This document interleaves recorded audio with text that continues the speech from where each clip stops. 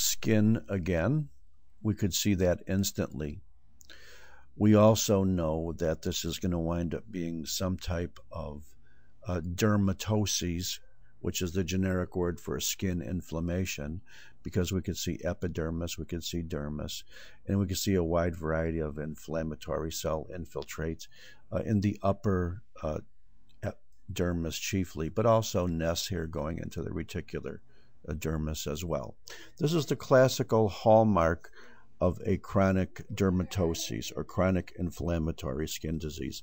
This is a situation called psoriasis. There are a wide variety of psoriasis type diseases.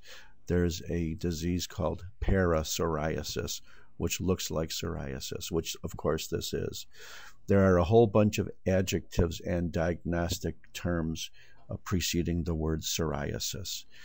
It is the hallmark of a chronic dermatosis.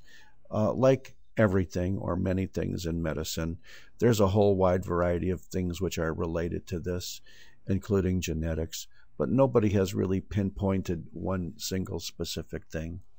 And there are a wide variety of ways of treating it. But this is called histopathology.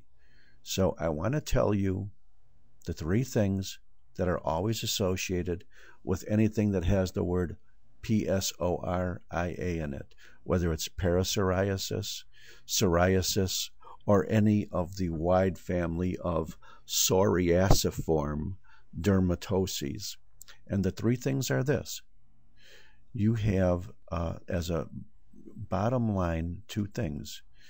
You have elongation of the rete pegs, and you have chronic inflammation, chiefly in the upper dermis. Some of it may be perivascular, some of it may not be perivascular. And the third thing I want to find, which I'm having a hard time finding, because if I don't find it, you won't believe me, is hyperkeratosis. So the bottom line in all of the chronic inflammatory psoriasis and psoriasiform dermatoses is that you have hyperkeratosis on one end and elongation of the epidermal pegs on the other hand. You have truly the skin expanding in both directions.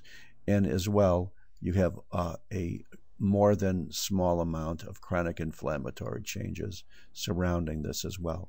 This is a absolutely classic textbook picture of generic psoriasis here. Thank you very much.